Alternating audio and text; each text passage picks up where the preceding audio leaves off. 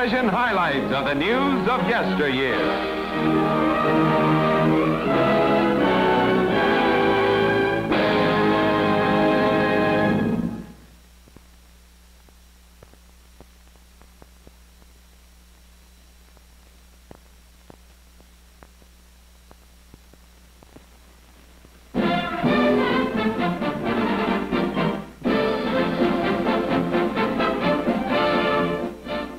It's July 1933, and in early dawn at Floyd Bennett Field, New York, Wiley Post nudges the heavily laden Winnie Mae skyward and noses his plane toward Europe. Robot pilot doesn't work, but Post still takes plane non-stop to Berlin for new long-range record for one-hop flight, and he's just 25 hours and few minutes from New York. Quick to recognize Post's heroic and mark-smashing deed, Germans almost crush the Winnie Mae as they crowd in to cheer and get a close look at America's famous one-eyed flyer. But this is just Wiley's first stop on an intended round-the-world tour. Post's momentous feat wins even the admiration of some of Adolf Hitler's costumed cronies.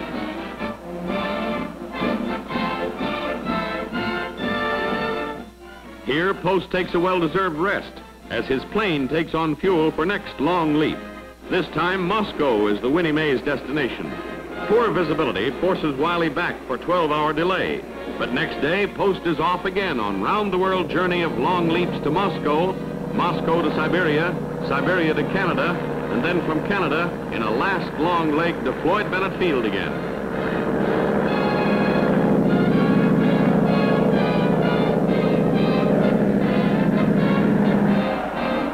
Close to midnight, crowds jam the field and searchlights pierce the moonless sky. And anxious Mrs. Post says, "That looks like his ship now. I hope it is."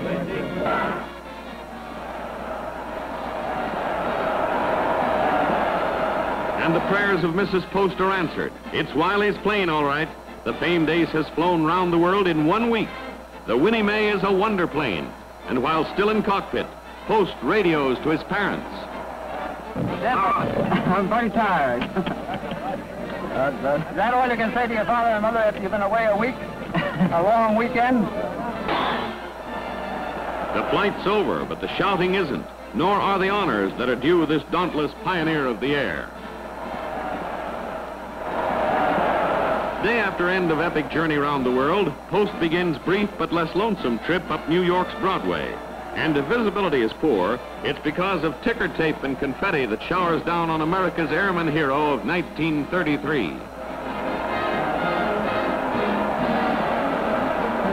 The procession ends at steps of historic City Hall, and in place of recently resigned Jimmy Walker, New York's Mayor O'Brien honors Post, who modestly whispers his thanks. Mr. Mayor, I appreciate very much the generous applause of the city of New York. I wish to thank you very much. In nation's capital, another famous American acknowledges Post's achievement by saying, I thought that you people would like to have a chance at least to say how to do to a man who has just flown round the world. And I have Wiley Post right here beside me. With Getty, Post had flown an historic flight 2 years before. With Will Rogers 2 years hence, Wiley Post and tragedy would fly another.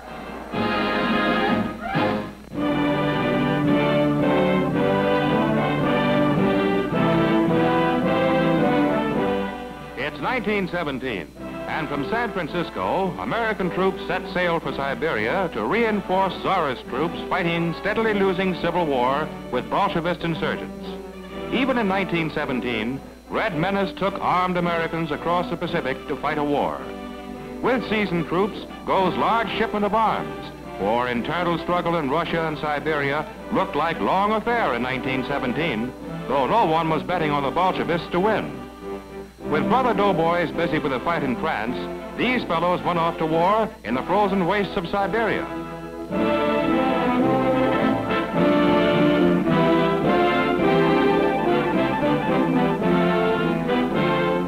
Several years later, same troops come home on transport Mazakaska with not much war behind them. Instead, they returned with their Russian war brides and half-Russian children. The Reds won Russia and Siberia from the Tsar, but these Russians won happiness and the hearts of American men.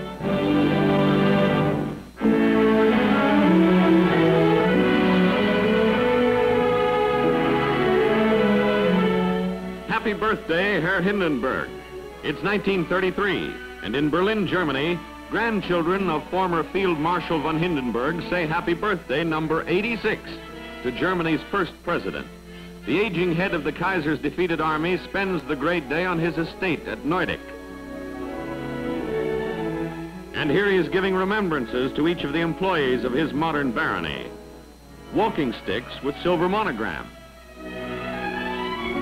He marks the celebration further by joining his servants in their dining hall. Years later, he was dead, and Adolf Hitler ruled. Here in 1921 is actress Hope Hampton with her pet Mexican Chihuahua.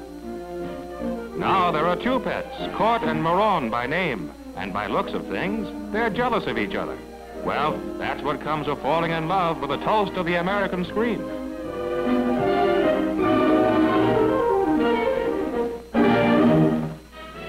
Free soup and free show. It's 1920. And in Free Soup Kitchen in Boston, guide comedian Ben Turpin of the silent screen dishes it out two ways.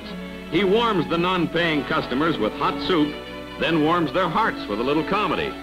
Soup's on, and so is the entertaining Ben.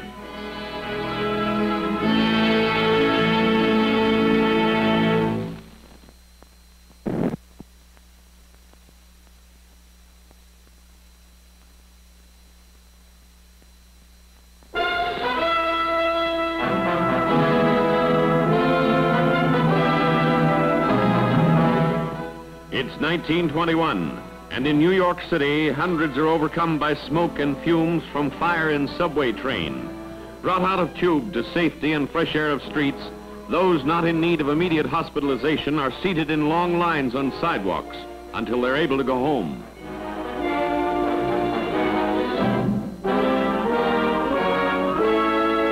Two persons never got home from this subway accident. Trains running over elevated lines in Long Island are shrouded in fog and are telescoped by crash. Old wooden cars are nothing but matchwood now, and many are injured by the splintering effect of the accident. But lines must be cleared at once if New York's usually reliable rapid transit is to move at all.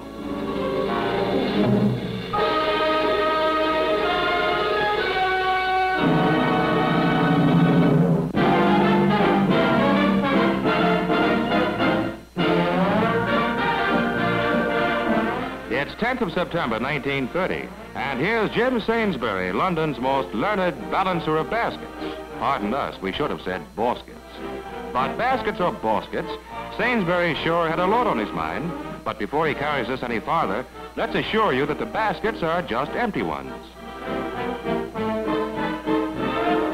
Here's Jim making with more baskets. When you get right down to it, the question really is, how many baskets can Sainsbury drop?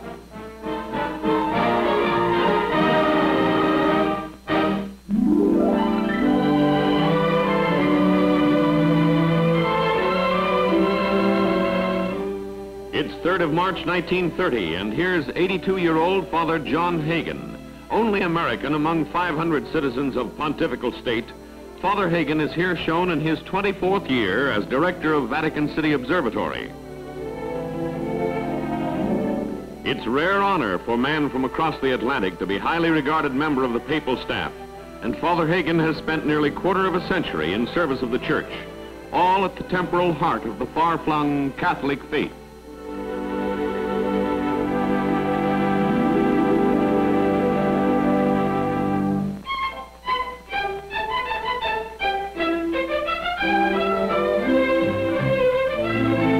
Shopping in style. It's 1920, and here's the sort of thing you'd have to look at if you were a department store dummy in one of the better shops.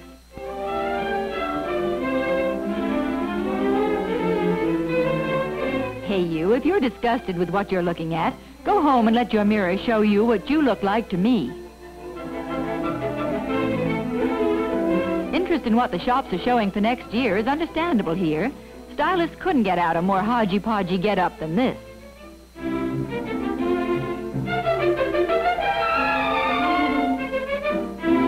hat itself isn't big enough. She's got bows in her bonnet. And the dress is velveteen. Oh, go away. If you were that dummy, wouldn't you have left your head at home a long time ago, too? Smart dummy.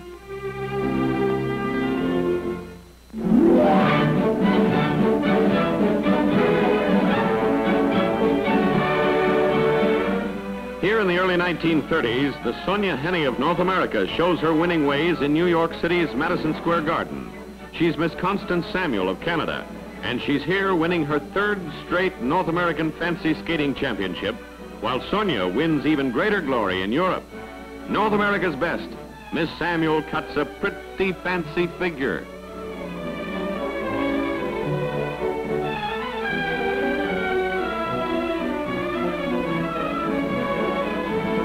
Never a world champion, Constance from Canada was nevertheless a constant winner in this hemisphere, and that takes in a lot of fancy skating territory.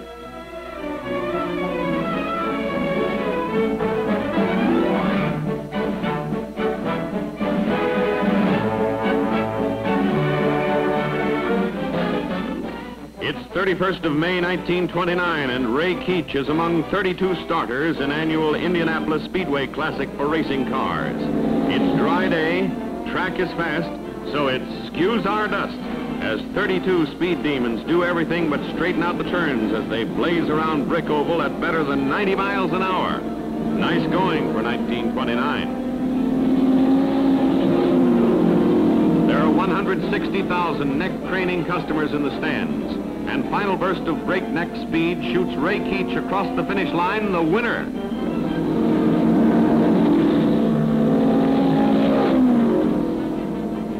Coming back to his pit, Keech is $40,000 richer, but right back where he started 500 miles ago.